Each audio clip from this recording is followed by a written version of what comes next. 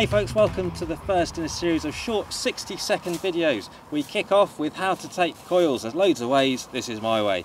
Tied in as normal, I'm flicking it over my head. I'm using my left hand as a guide to make the coils about the same distance as to the waist belt on my harness. Too long, they'll fall off your shoulders. Too short, you'll be hunched over all day. The amount of coils depends upon how long your rope is and what routes you are on. Once you've got them, rope goes over my left shoulder first, so I'm going to put my left arm through and I'm going to spin all these coils to make sure they're all nice and neat, that rope's going straight up. Spare end is going to go over the top of everything. I'm going to reach through and bring it underneath all the other coils and measure it down to my pocket. I'm then going to bring it under everything.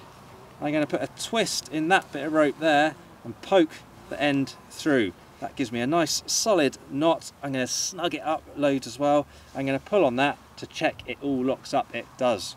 Happy days. Next up, I'm going to put a carabiner into my rope loop and clip that end in there. Now I could do that up and leave it at that. If I fall off, the rope pulls onto the coils. That could be good for glacial stuff. If you're pitching, climbing type stuff, then I personally go for a clovitch into there, into the carabiner, do it up. I want it to be sort of pointing outwards. This time, if I fall off now, it pulls onto my harness more directly. I prefer that for climbing type stuff. Perhaps that was 60 seconds, but there you go. Taking coils, done.